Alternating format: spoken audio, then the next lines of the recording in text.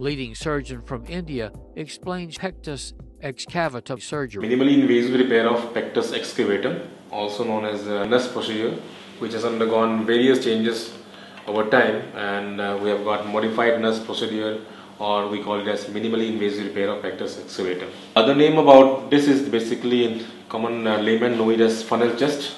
It's a depression in the center of the sternum or away from the sternum. This is just about a classification which helps us in the repair of such defects, because we've got variety of defects in such cases, which may be asymmetrical or asymmetrical, a small segment, a long segment, various angulations. It is the CT images of such cases where you can see there's a depression here, and as you can see here, since because of depression the heart is pushed inside. You can see here the space between the breastbone and the heart, there's hardly any space. It's like you're compressing your heart or you're squeezing your heart. So there's definitely an impact on the physiology of the heart and lung systems. This is again the CT image of asymmetrical defects. Asymmetrical defects.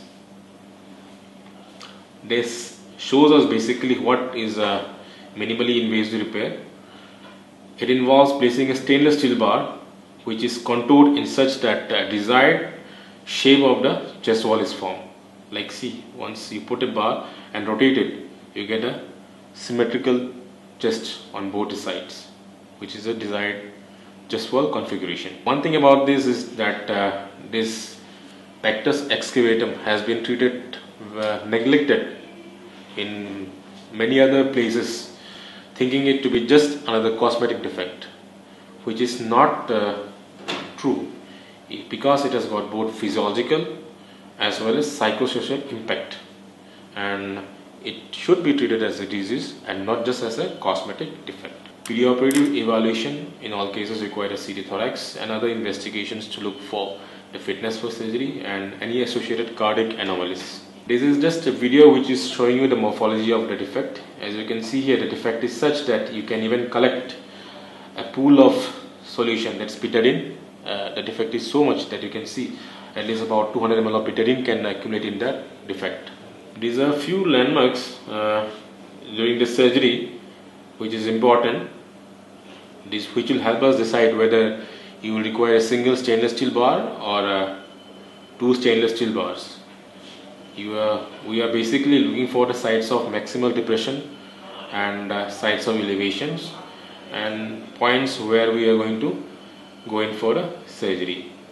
So you have to measure what size of bar has to be placed, and accordingly that contour has to be made. This is showing about the bar bending techniques. And the first one you can see at a symmetrical, where the defect is symmetrical, it is located in the center. So definitely the bar bending technique also becomes very easy. You just require a symmetrical bar, which when placed inside will lift the chest wall to the desired contour. If you can see on the other side, you've got asymmetrical defects. You cannot really describe the defect. It's difficult, but based on morphological classification you can know it. Here you can see here the defect is more on the left side, and sometimes it is more on the right side and irregularly placed, angulated. So accordingly the bars also need to be bent as asymmetrical bar, or you call it as seagull bar or omega bar. That's basically based on the defect.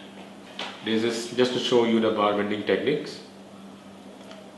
After we have on table measured all the landmarks, seen everything, marked on the stainless steel bar, we'll use a handheld bar bender. This is a bar bender which is a handheld one, and then we bend the bars, and at the end of the procedure we'll see it the bar fits as a mirror image on the chest wall defect. Externally we'll see it fits snugly, and then make sure that it forms a mirror image when it is fit on the chest wall. Medical Tourism Corporation facilitates affordable medical and dental treatment at world-class international hospitals and clinics. Fill out the estimate request form on our site, medicaltourismco.com, for a free quote and more information.